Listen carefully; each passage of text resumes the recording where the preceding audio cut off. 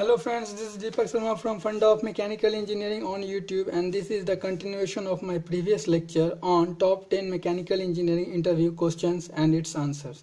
Okay, and I have already discussed my first 5 important mechanical engineering questions in my previous videos. Okay, and in this lecture I will discuss next 5 questions of mechanical engineering interview questions and its answers. Okay, so next question in this list is what is inversion point? Okay, so inversion point is a point. Inversion point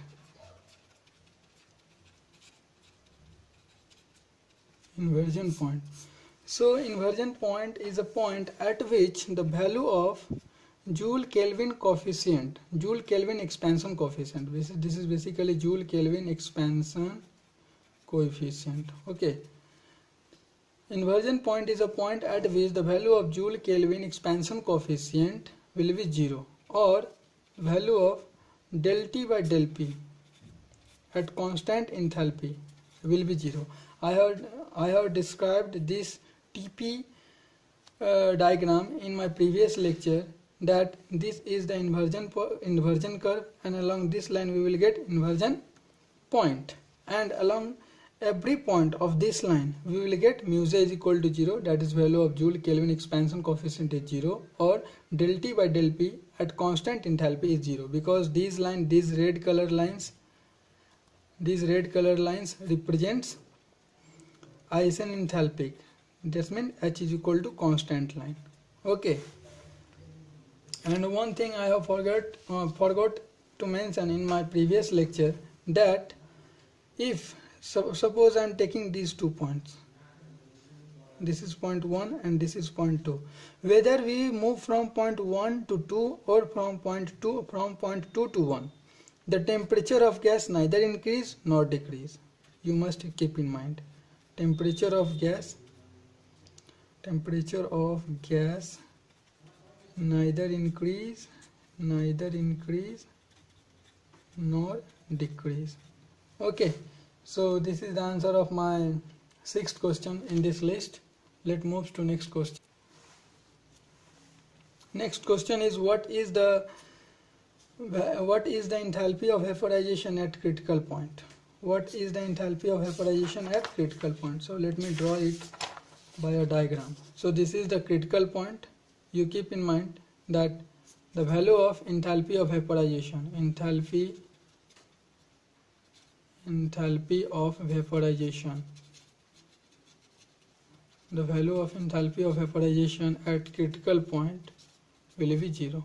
You keep in mind. Okay, and next question is why pressure line within vapor dome in HS diagram are linear, and why the slope of the line increases with increase in values of pressure. Okay, so this is very important question. You must know it very properly. Okay, so let me answer it.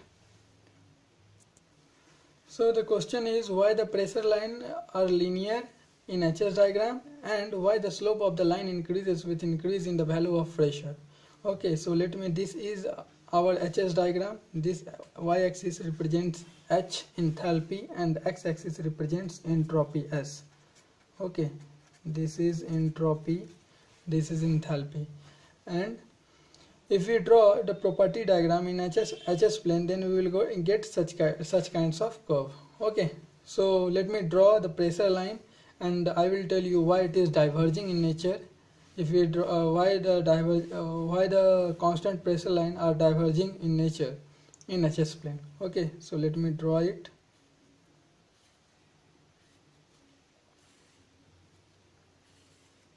So see, these two lines are diverging in nature.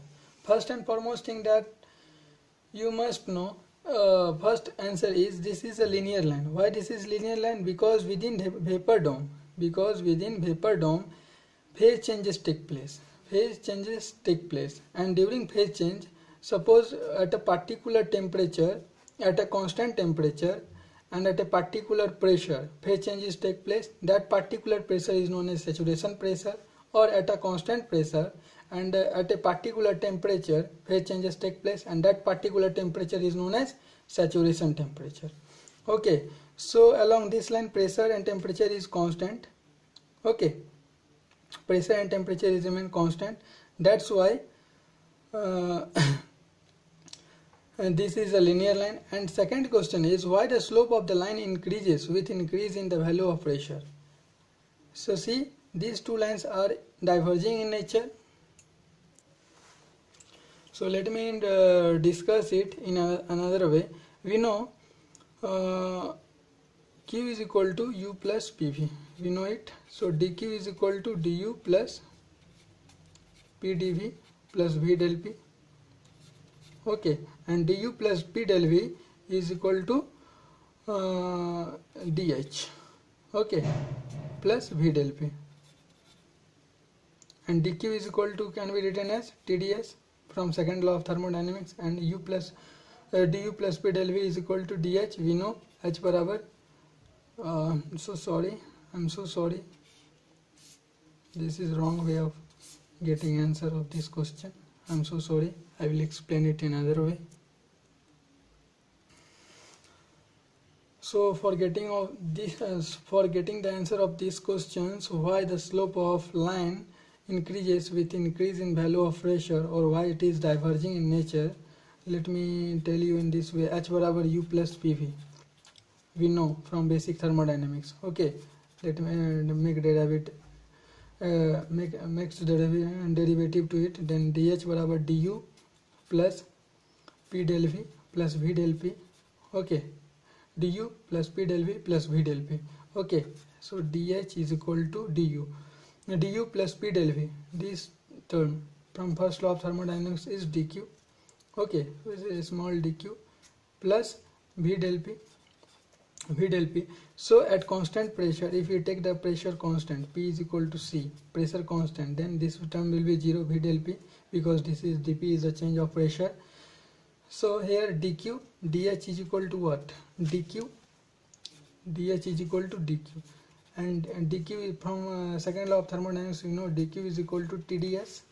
Okay, so dH by ds at constant pressure represents temperature. So the slope of HS plane represents the temperature. I have proved it. Okay, I have proved it that slope of the HS plane represents the temperature. Okay, so if the slope of the HS plane represents the temperature, that means from this point and this point represents the value of saturation temperature. This point saturation temperature, and this point also represents saturation temperature.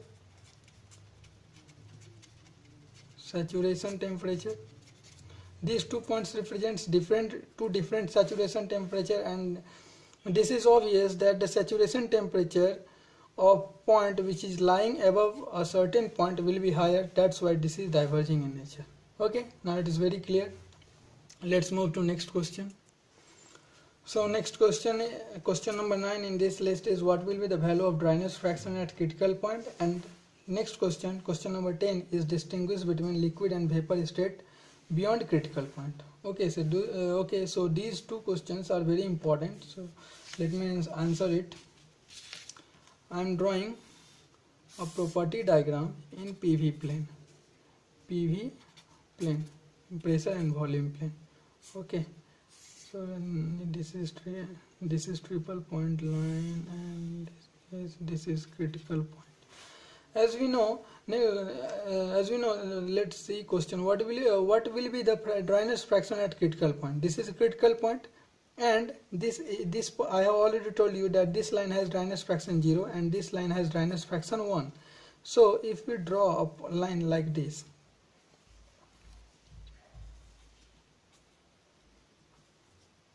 if we draw a line like this, then this will be 0.1, 0.2 and like so on, 0.8, 0.9. Okay, so these different lines represent, this is 0.5. These different lines, this line, this line, this line, this, each and every line has different value of dryness fraction. And from diagram it is very clear that all these lines are emerging from a critical point. So from diagram we can easily say that dryness fraction at critical point is undefined. That is X at Cp is undefined. Okay, and next question is distinguish between liquid and vapor state beyond critical point. That's mean in this region. In this region we have to, because this is a critical point and this region represents, these regions represents beyond critical point. Okay, this region represents beyond critical point. We will have to distinguish between liquid and vapor states beyond Cp. So we have to keep in mind that beyond Cp we can't distinguish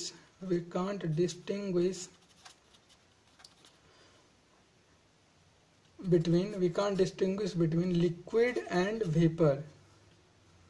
Okay, liquid and vapor phase. We can't distinguish between liquid and vapor phase beyond critical point. So I have answered all these 10 questions of top mechanical engineering interview questions.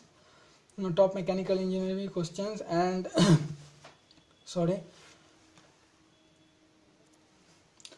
And in my next lecture I will again make top 10 mechanical engineering interview question and its answer on another subject, that may be turbo masonry or fluid mechanics. Till now, thank you and goodbye, and please do not forget to subscribe my channel, which is Funda of Mechanical Engineering, and thank you viewers.